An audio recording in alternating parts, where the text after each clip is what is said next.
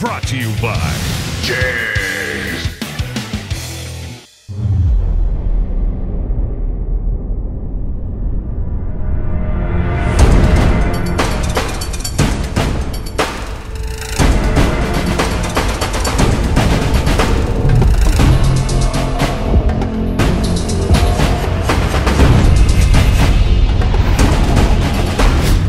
JEGS.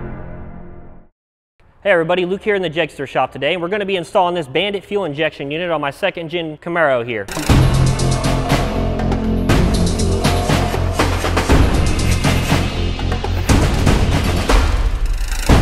The first step is going to be to take your old carburetor off and get the carb flange on the top of the intake manifold all cleaned up and ready to go. As you can see, we just put a fresh intake on this car, so this is going to be a really easy install for us. And we're starting at the point of your carburetor is all off, and we're going to go step one to putting the Bandit fuel injection on. The first step here is now that we've got our old carburetor out of the way, we've got a clean flange on the top of our intake. We're going to put on some studs and get the base plate gasket on before we drop the throttle body on. Now before you put the nuts and the washers on the driver's side, you're going to want to put your throttle bracket on there. Now you're going to tighten down all four of the corner bolts to 10 foot-pounds in a crisscross pattern.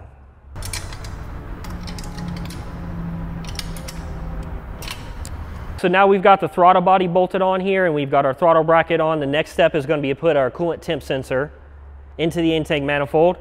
Depending on the intake, you might need to use an adapter or reducer bushing. This one we do need the adapter, so I'm going to thread it into the intake.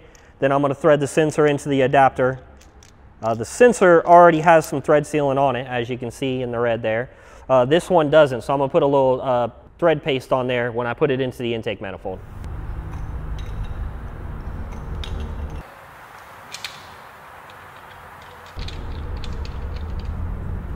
So now I've got the coolant temp sensor installed down here in the intake manifold, so the next step is going to be to grab the connector for the coolant temp sensor. It's got a label that says CTS on it, coolant temp sensor. And then we're going to go ahead and plug it into the intake manifold right here where we just installed the sensor at. So we've got the coolant temp installed, the throttle body's on and bolted down. Now we need to deal with the other end of the wiring harness. So the next step is going to be determine where you're going to route this at and where you're going to mount your ECU. We've got the wiring harness all routed down here towards the battery from the engine. One thing I wanted to note is obviously make sure you keep the harness away from anything hot, any moving parts, your fan, your belt. You know, just use common sense when you're mounting it. We also found a good spot to put the ECU down on the inner fender here.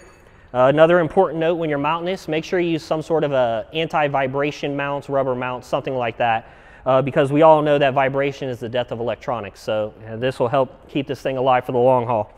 Now that those things are addressed, the last couple of steps here is the little bit of wiring you have to do. So two main connections, you've got a power and a ground. These we're going to hook directly to the battery. If you need to extend them to reach, you know, depending on how you route your harness, that's fine. Just we always recommend that you do a solder connection when you're extending any of the wiring. Then you've got three wires here right next to your power wire. One of them is the key on power. This one activates the system. So you're going to wire this in to a 12-volt positive that comes on with your key. That way the car starts when you turn the key. That's pretty important. You've got a fuel pump lead here. If you're using the computer to control your fuel pump, then you're going to use this to wire into the positive side of your fuel pump. My car is wired up previously with a standalone fuel system, so it's not needed in my application. And then there's also a wire to control your electric fan relay. So if you're using an electric fan, you can use this to the ground side of your relay, and it'll control the fan. You can change the settings in a handheld controller. This car has a mechanical fan, so that's not needed. And the final wire is your Tac Input Wire. This car has an ignition box on it and it has a Tac output. So this is pretty straightforward. I'm just hooking the two together and this is even the right length. I don't have to extend it. If you extend this wire, again, make sure you solder that connection. Hook it up to the Tac output if you have an ignition box. If you're using an HEI distributor, it's going to have a Tac terminal on it. There's lots of different ways this can be connected. Obviously, if you have questions, reach out to our tech line and we're happy to help you with the install. All right, I've got my Tac lead here and I'm going to go ahead and attach it to the output on my ignition box here. These are both spade connectors, so it's just a quick push connect.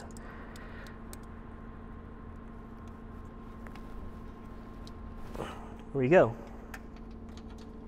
Now that we've got all the harness routed and the ECUs mounted and everything, I'm just hooking up my power and the ground to the battery now.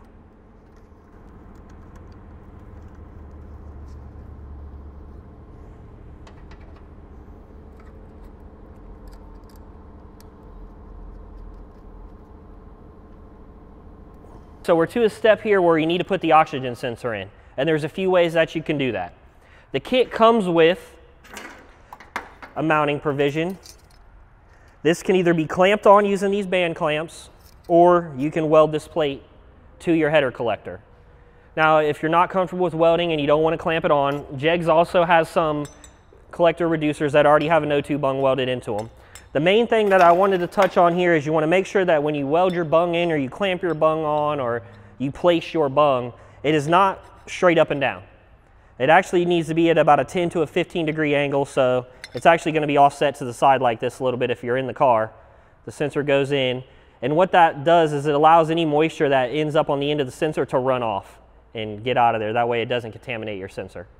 All right, we got the O2 sensor screwed into the collector down there, and then I just got finished plugging in the connector to the O2 sensor. So I've got my new fuel line here. This is going to connect from my fuel pressure regulator over to the back of the throttle body unit. The inlet is on the driver's rear, so I've got a 90-degree fitting on one side. I'll attach here. Then I've kind of made this into an S shape, so we'll go ahead and get this thing installed.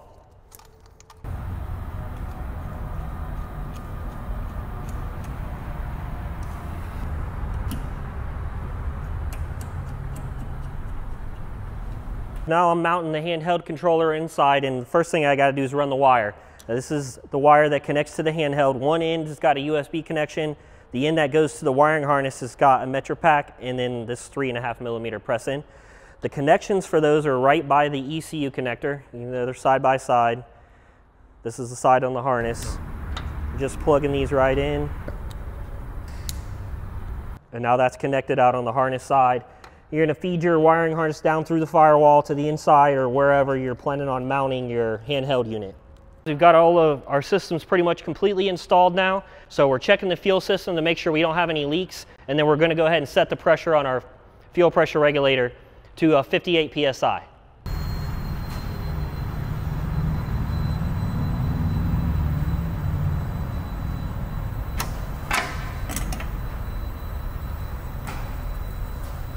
So the first step with the handheld is you go to initial setup, hit OK.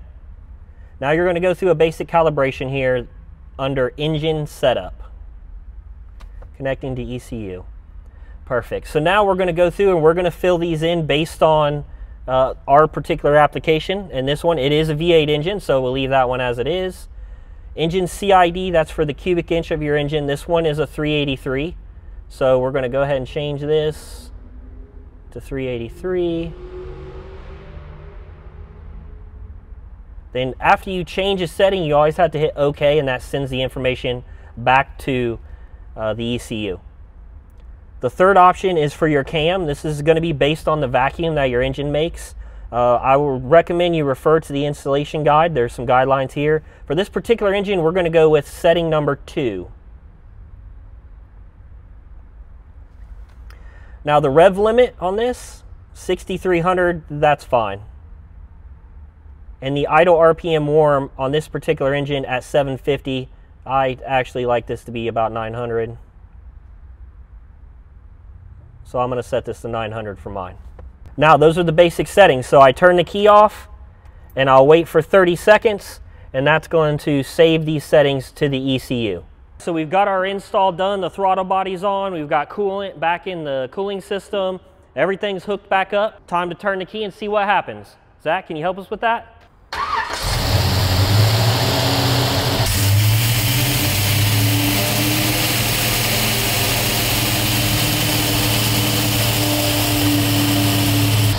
Sounds good.